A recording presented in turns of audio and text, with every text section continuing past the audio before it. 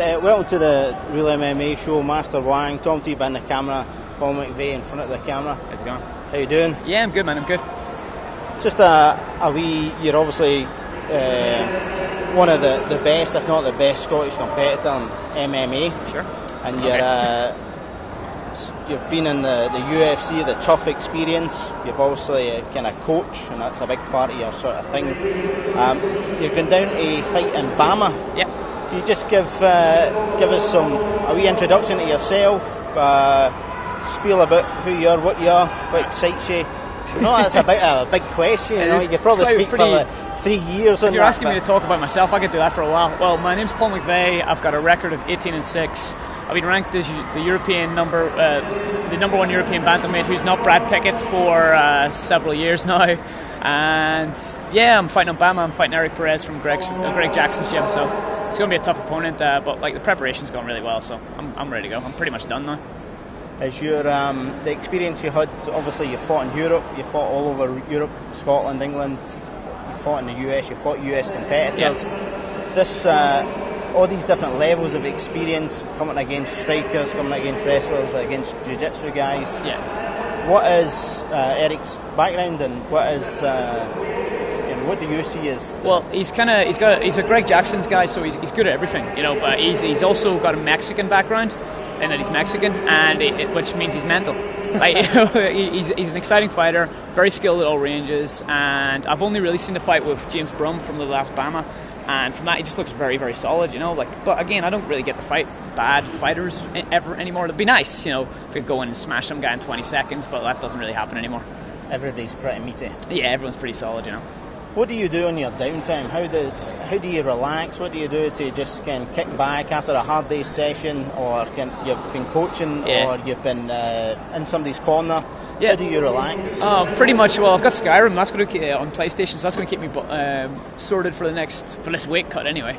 I play a lot of games and stuff. I'm a comic book nerd. I rock climb. I do a lot of stuff. And I hang out with my wife. Almost said girlfriend.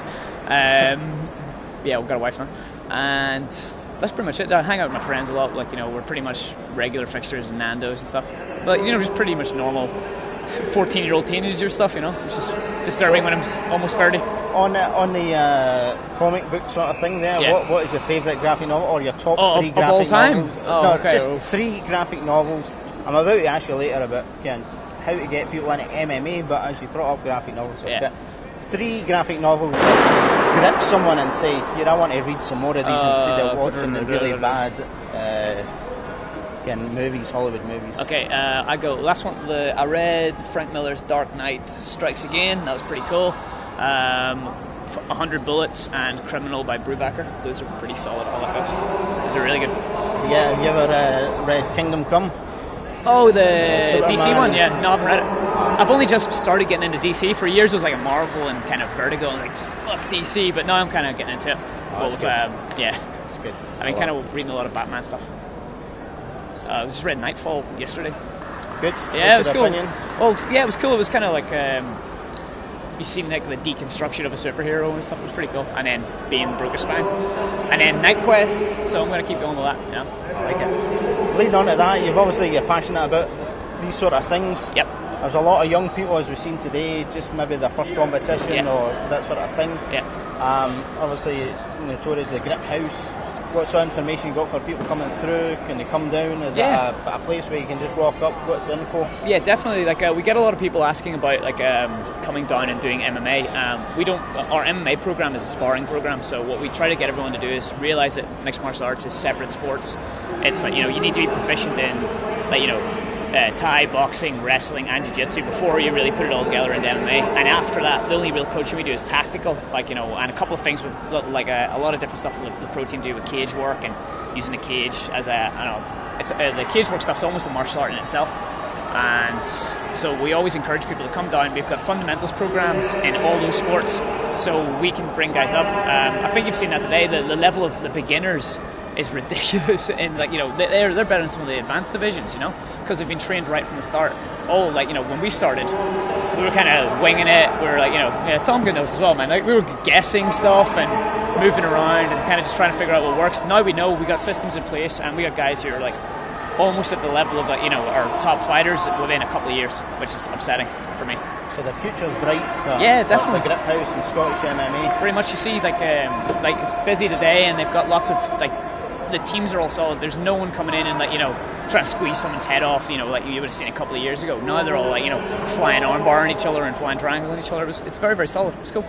And just to finalise it, do you have any thanks to any sponsors or anybody, your team, etc., Sure. and then your sort of a quote or something inspirational? I don't have anything inspirational. I'm not a very inspirational person.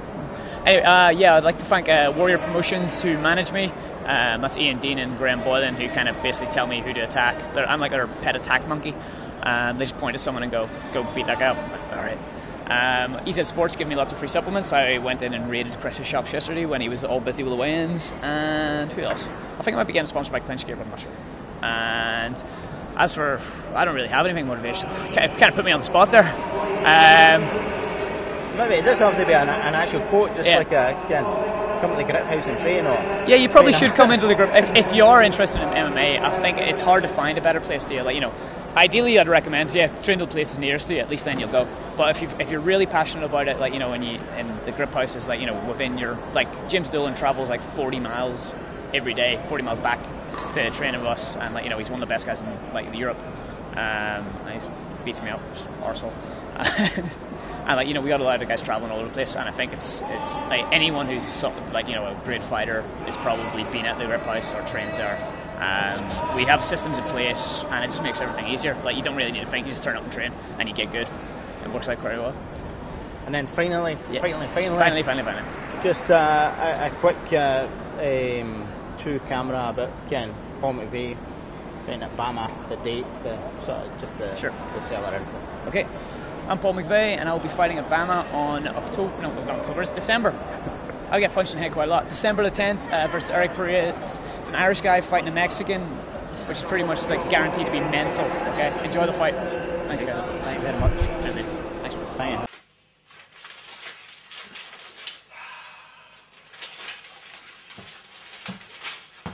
Master One. How you doing, my man? Look as if you're cruising through that paper looking for something specific. What's the deal? I'm looking for some Scottish MMA events.